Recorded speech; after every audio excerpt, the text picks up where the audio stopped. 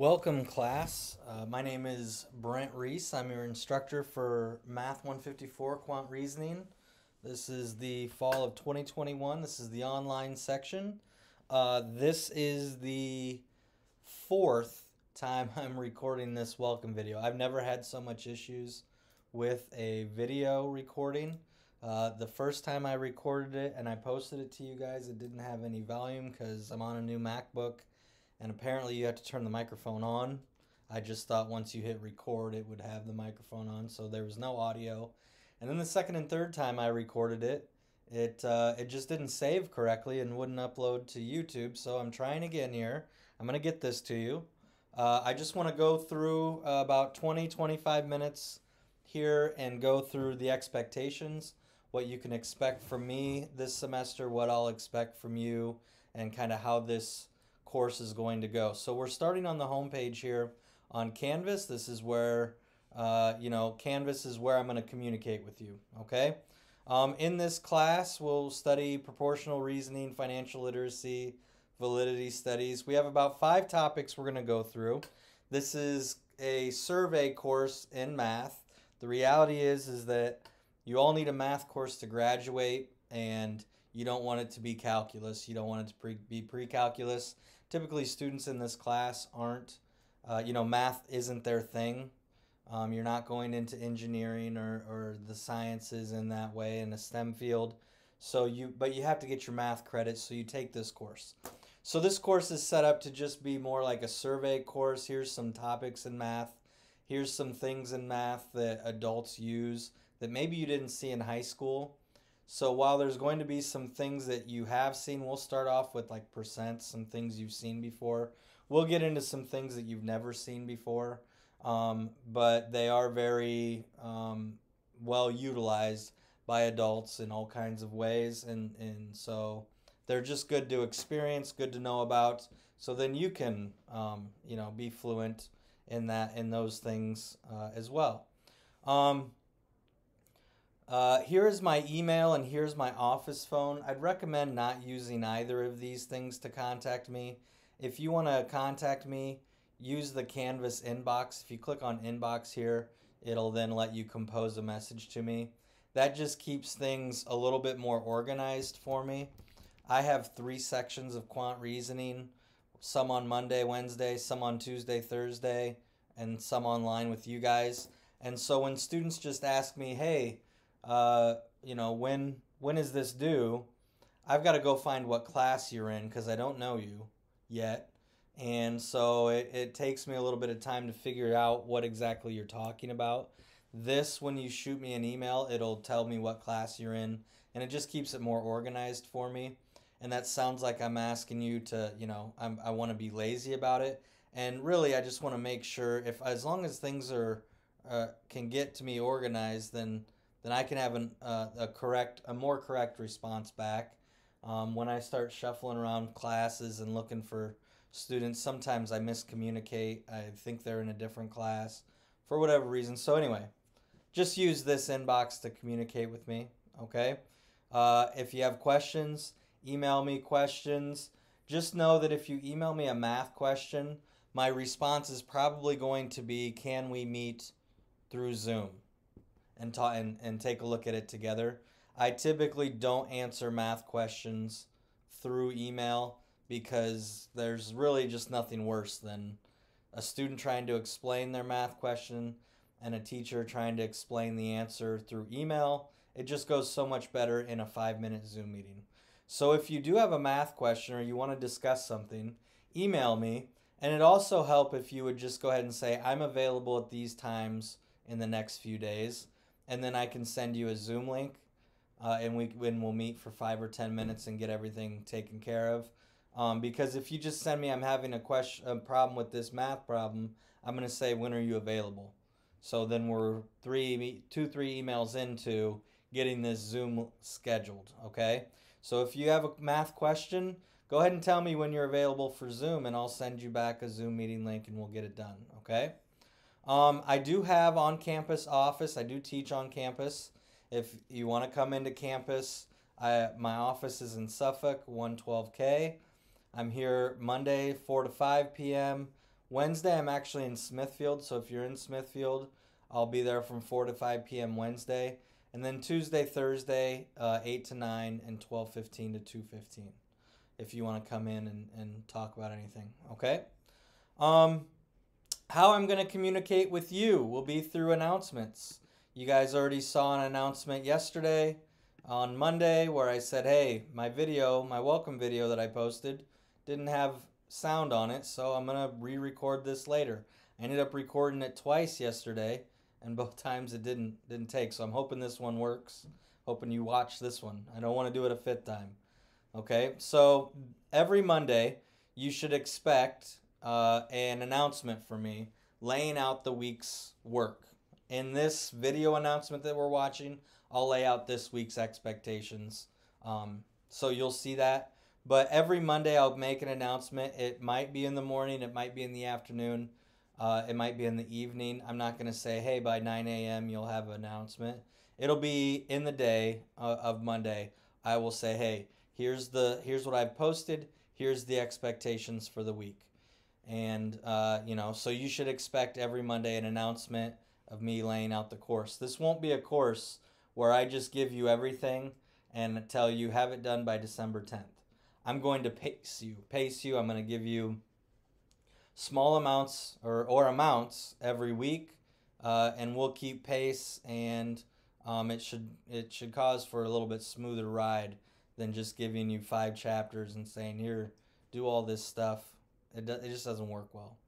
So we have the syllabus we're going to take a look at. I want to show you modules. This is where I post the information. This is where I tell you what's out there. And in that announcement, I'll say, hey, in modules, I posted this and this and this.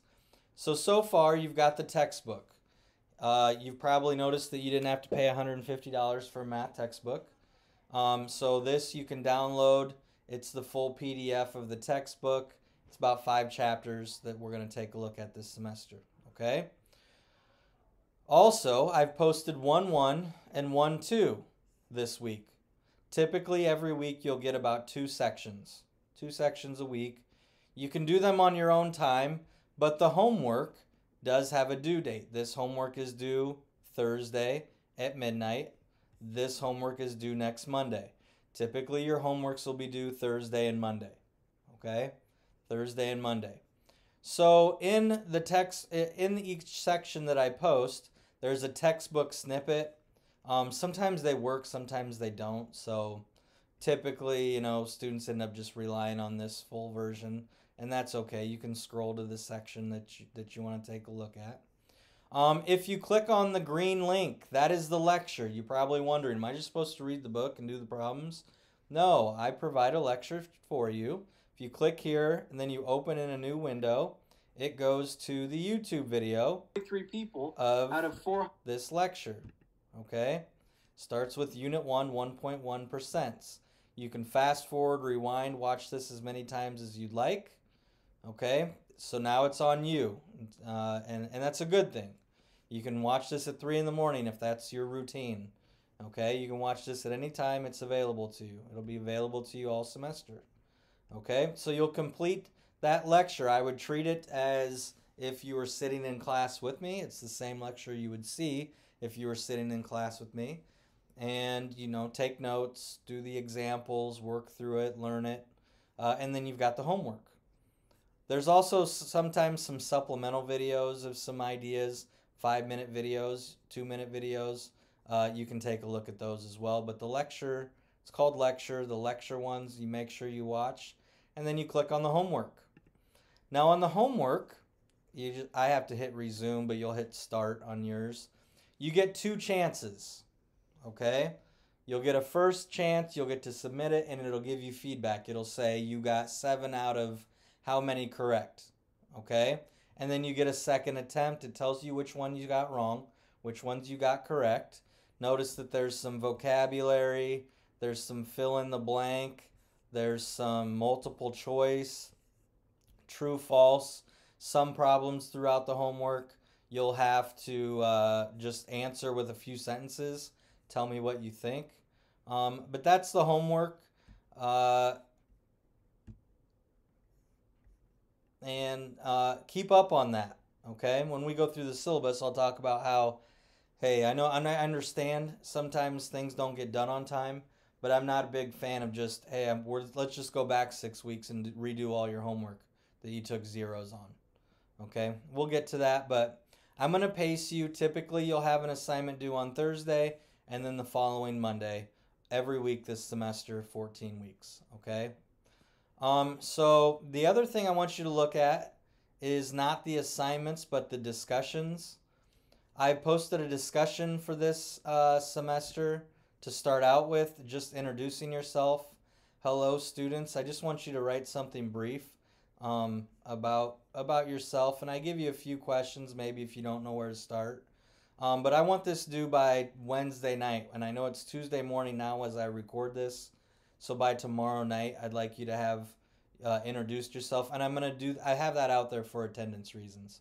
I need to take attendance. Who's engaged in my class right now? Because at the end of the week, if you don't do this discussion and you don't do the homework for 1.1, you haven't done anything this week. And from my perspective, you're now a no-show. I turn you in as a no-show. You get dropped from the class. So you're going to have to do things in this class for me to keep you in the class. Because as soon as you turn to not doing things, then you risk being dropped from the class. Okay? So last thing, I want to take a look at the syllabus here for a few minutes. You click on it, you can download it, you can open it up. Here you have it available to you all semester. I'm not hiding anything from you. Okay? This is a contract between me and you and me, us and the college, and our college, Camp College, and the next university that you go to. All right, syllabus, very important to other colleges. So if you transfer, they'll want to take a look at the syllabus for this course, and that's how they'll consider how to give you credit towards your 4-year degree. All right, is this syllabus. So it is an important document, but it also outlines, and it's on paper, it's the agreement of what you should expect in this class. So some of this stuff is already repeated. So what I want to do is I want to scroll down to what you want to see, attendance. So attendance is taken via homework and assignment completion. Homework on Canvas will be due on Thursday and Monday nights. If you complete the assignment, you are considered present. If you do not attempt the homework, you'll be considered absent. So you don't have to get a great score. You don't have to get an A on the homework to be marked present for that day. But if you don't open it, if you don't attempt any of it, you will be absent. If you get 1%, you're present. 0% because you didn't open it up and try it, that's absent. And I do take attendance every week. This first week, if you are absent on the discussion and you are absent on 1.1 on Thursday, then you will be dropped from the class as a no-show. All right? So if you plan on staying in the course, attempt those things. Okay? If you miss more than 6 classes in the semester, I have the option to drop you from the class. Okay? Grading. The Canvas homework is worth 20% of your grade. Unit projects are 50% of your grade. Now, in this course, we're going to do 5 chapters. Chapter 1, 2, 3, 4, 5. We're not going to take exams after every chapter. We're not going to do chapter 1 exam, chapter 2 exam. We just found that there was too much anxiety being caused, so we went to projects. In about 10 days, I'll put the Unit 1 project out there. You'll have about 10 days, 15 days to complete it, so that should reduce some of the anxiety, okay? And we can talk about it and kind of refine your project and make sure you're on the right track. So we do have exams, a midterm and a final. For the midterm and final, I know this is an online course and we're not going to meet each other physically, but for the midterm and final, I do expect that we meet via Zoom. As we get closer to the midterm, probably early October or towards the end of September, I'll start talking about that in the announcements.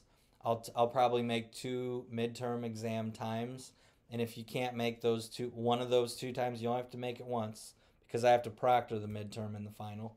If you can't make it to one of those, then we'll find an alternate time. I've never had a student that just can't get on Zoom and do the midterm.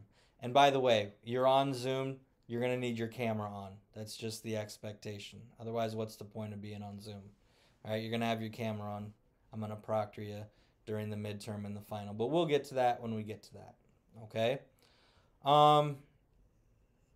Let's see. Late or makeup work. I understand that sometimes you just don't get it done by the deadline. Let me know and we'll get it. We'll take care of it. But I'm not going to go back weeks and weeks to get, because you're like, hey, I'm at a 47% and it's Thanksgiving. I need to improve my grade. Can you open up 1.1? No. Okay. I'll look at things in the last week, maybe 10 days, and we'll get them back and you'll get them open and you'll get caught up. But I'm not interested going back weeks and weeks so you can salvage your grade. Okay? You're making decisions. You have to be responsible, and then you also have to be responsible for the consequences. You're deciding when to address these things, and so own that. You're adults. Own it. Get it done or don't, but we're going to keep moving forward. There is a link to BrainFuse, which is a tutoring option. So if you look over here, we have this BrainFuse. They'll give you a few hours, or the Camp College has bought you a few hours of tutoring to be used. They'll help you. I think 24 hours a day you can get on there, and they'll have tutors available to help you. But they're not going to do your homework for you. All right, if they pick up on, hey, here's the next problem in my homework, they're going to tell you, I'm not doing that, okay? They'll help you find ways to be successful and learn things, but they're not interested in doing your homework, so I wouldn't even try. They've let us know that we've had students try that before, so don't go that route. If you are struggling and BrainFuse isn't helping you, you can always email me and we can set up a time and we can figure it out together, okay? We'll meet over Zoom and figure it out. The last thing I want to talk about is the ADA compliance. If you've ever had an IEP or a learning goal or a 504 plan in high school or middle school, those things, or any type of learning accommodation, those types of things may transfer over into the college here. You just need to talk to Dr. Scott. Dr. Scott, here's her phone number. She'll get you set up with that accommodation, and once she does, she'll send it to me, and then we can follow it. I will say if you need help getting that set up, let me know. I'll help. I'm a big fan of accommodations, but you have to be proactive about it. There's no retroactive going back and fixing things because you got your accommodation at the end of the semester, okay? The accommodation starts when you get it done with Dr. Scott. There's no going back and fixing things. I wish I had that accommodation on the midterm. Well, we can't go back and fix that, okay? So get it done now. And again, if you need help with that, let me know and I'll help you. And then there's a timeline for what we're going to do kind of on a weekly basis that you can take a look at. Okay? So I hope this video works. I hope you work on that discussion, get that done, and start with 1.1, and then look for, do 1.2 for Monday and look for another announcement next Monday and on every Monday. And good luck. I think this will be a good semester. And just email me through the Canvas inbox if you have any questions. Have a nice day.